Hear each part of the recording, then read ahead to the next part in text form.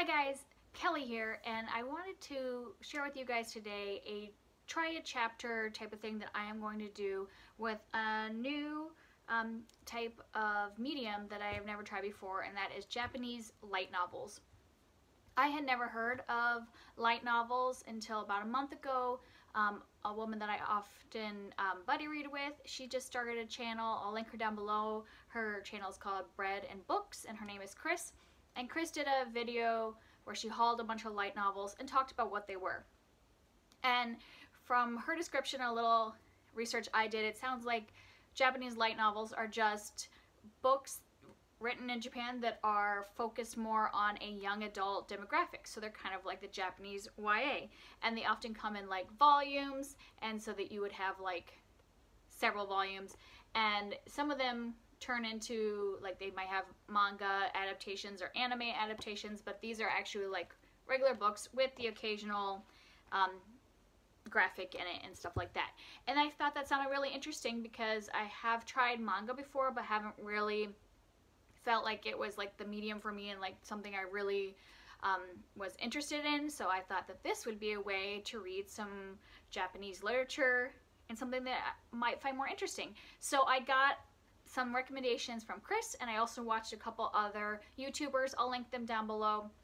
People that read a lot of light novels and review them. So I got some recommendations from them, and I picked out 7 different series to try out. One I still have been waiting for a month from my library, so I will not be doing that in this one. But I have 6. I have 5 here, and then I already had to return one to the library that I've already tried the first chapter of.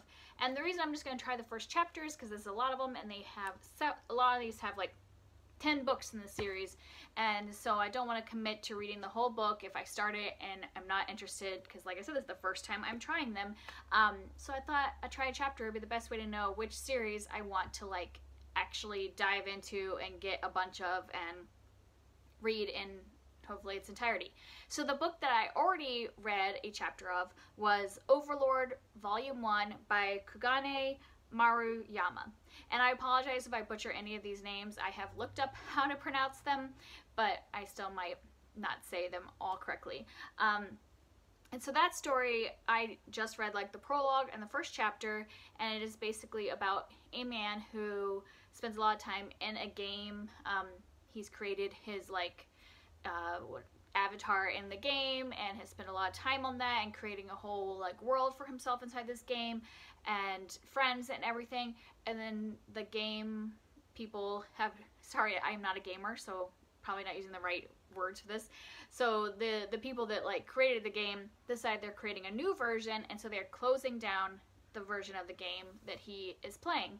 And so the very first chapter we see him in like a room in the game with another one of his like players that he's become friends with, and they're kind of just saying goodbye to this world they've created inside the game, and then he's there alone doing his final goodbye.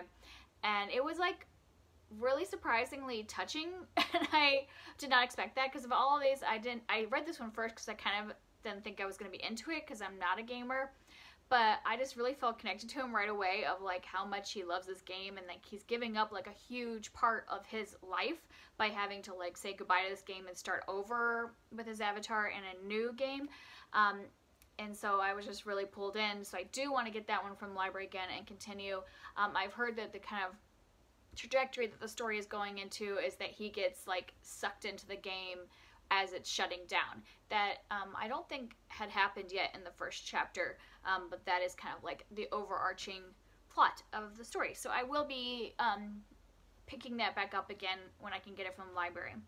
And then that means I have 5 more that I'm going to go read the first chapter of. I did last night read 2 of them, and I would have updated you last night, but I was in my pajamas in bed, so I didn't. So I will tell you about them now. And so the first one is the one that Chris recommended and was the one I was most anticipating, and that was Toradora Volume 1 by Yuyuko Takemiya. And this is kind of a like high school story romance type thing. So we meet our main character Luigi, and he is kind of always been seen as being scary, and just because of the way he looks, like he has big eyes and a lot of white showing in his eyes, so everybody kind of thinks he's intimidating, even though he doesn't mean to be that way, just like the way his face looks. So he's kind of called the bad boy, even though that's not really his personality. And in the first chapter, we're kind of following him in his house, getting ready for the first day of school in his second year of high school, and he wants to kind of like start fresh and hope that this year in his new classroom of people that they will see him differently. And so we see him go to school the first day, and the other thing that happens in that chapter is that he meets a girl, or runs into a girl named Taiga, who is pretty feisty. She's small and feisty, and I think that's her on the cover here. And it sounds like they're going to have a bit of a hate-to-love relationship, maybe. From the description, it sounds like they both have crushes on other people and are like each other's best friends. And so I think it's going to be one of those things where they help each other to get their best friends, but then maybe they fall for each other. I don't know, that's just my guess. Chris said this was a really cute, the anime she really loves, and so I thought this would be a cute, fun read. From the first chapter, I thought it was really cute. I liked our main character. I liked his interaction when he first like runs into Taiga, so I am excited to continue this one. So far that's 2 for 2 of ones that I do want to read. I'm hoping that all of these are amazing, because then that's going to be like 6 brand new series that I have to continue. But if that's the way it is, that's the way it is.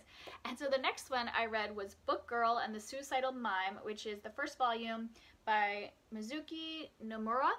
And this is about a girl that calls herself the Book Girl. So her name, what was her name? I think her name is Toko. So she is a girl who actually literally eats books. So even though she calls herself a book girl, like that's how she gets her nourishment, is to eat the pages of books. And in our first chapter, we see her and our main character, who this book is from the point of view of Konoha, and he is the one that we're following, and he is the one that writes the stories that she ends up eating, because they've started a little like writing club, and they're so far the only 2 people that are members of this club, and basically he just writes stuff and then she eats it, and then they also talk about literature as a whole. So I've heard there's a lot of references to books in this and other like literature that's out there. And then kind of the plot that just started in the first chapter, that seems to be the overall plot of this volume at least, is that a girl comes in wanting them to write a love letter for somebody she has a crush on, and so that she will be able to get a boyfriend. And I think it's going to be a little bit about how love stories can be good, bad, tragedy, whatever. So just from that first chapter, I was interested just in the fact that there's a concept of this girl who eats books, and that this is a book about books and about stories and writing them and eating them and all that. I just thought it sounded really interesting, so I do want to finish this volume and then find out if I want to continue from there. And I think the next one I'm going to pick up is another one that Chris recommended, which is ReZero, Starting Life in Another World by Tappei Nagatsuki.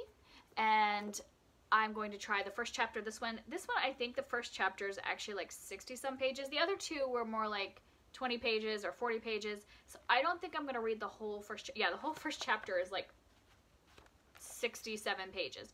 So I probably will just read till about page 30 or so, just to get a like taste of the story.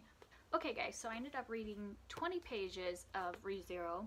And this was about a average teenage boy named Subaru who ends up being like waking up in a new world. So he is in a place he's never seen before. He feels like he must have some kind of abilities, because everything he's ever read or seen where people suddenly are in a new world, they have special abilities, but then some guys attack him and it turns out he doesn't have any special abilities, he just gets beat up. But then this like girl just appears and saves his life with some form of magic. And that's as far as where I got. I don't think I'm going to continue reading this one at this point. From the 20 pages I read, I just didn't feel like I really got sucked into the story. The thing I did enjoy was it seemed like this is a pretty popular thing in light novels or manga, the whole like getting pulled into another world, and you could tell in this one that they were being a bit satirical about it, because they were making fun of that fact. Like when the girl saves him with magic, he's like, man, I really expected that magic to be a little more exciting and more stuff to happen. So it's kind of like making fun of itself, which I liked that part. But what I didn't really enjoy was it felt very explainy and a lot of like tell not show. Like he would just be, I don't know, just the style of the writing just wasn't pulling me in and getting me like, I really didn't even want to read the full 20 pages. So I don't think I'm going to continue this one at this point. It might get more intriguing later on, but since I've already found 3 that I want to continue, this will not be one. But I am going to try the next one, which is No Game, No Life, Volume 1 by Kamiya. And so I will read let me see the first chapter. So it looks like the prologue is 18 pages, so maybe I'll just read the prologue. Okay guys, I finished the prologue of No Game, No Life, and this is about 2 siblings, the brother Sora and the sister Shiro, and together they form Blank, which is their alter ego for their like online presence, and they play tons of games, and they are like the top winners of all these games, and so they're kind of like legends in the gaming world, and that's basically all they do is play games, and they don't fit into regular life. And one day they get an email from somebody saying, you know, basically that they don't, do they ever feel like they were born into the wrong world, and this person like basically like is telling them that they belong in a different world, and comes out of like their computer and drags them into this other place, which is a world where everything is solved through games and stuff like that. So it's kind of like their dream world, and that's all that's happened so far in the prologue. So at the very end of the prologue, they have just appeared in this game world, and it was interesting. I don't think I'm going to be continuing with this one at this point. Like, I think the concept is interesting, and I was fine reading it, but there was something about the writing style I didn't like love. It was very like choppily written, and I kind of looked forward, and it looks like that's how it's written the whole time, and I don't know, it didn't really flow very well for me. So I just think at this point, since I already have 3 that I'm really interested in, this is not going to be one right now, but I did think that the concept was interesting, and so I might come back to another time, but for now I am going to set this aside and not continue it. But if it's something that interests you, it might be one you want to pick up. And the last one I'm going to try is The Melancholy of Haruhi Suzumiya by Nagaru Tanigawa, and this one is one where instead of volumes, each one has a different title. It always has her name in it, but I think it's like this one is The Melancholy, and I think other ones are titled other things. And so let's see how long the first chapter of this one is. This one is, oh, it's 30 pages, so I'll see if I can get through the whole first chapter of this one. 30 pages isn't bad unless I'm not enjoying it. Okay guys, so I had to move locations to finish off this video, but I did finish the first chapter of The Melancholy of Haruhi Suzumiya, and this one was a lot of fun. It really sucked me in. The narrative was just easy to read, and I just enjoyed the first chapter a lot. It's told from the point of view of a boy named Kyon. It starts off the first day of their first day of high school, and so there's different kids coming from different middle schools.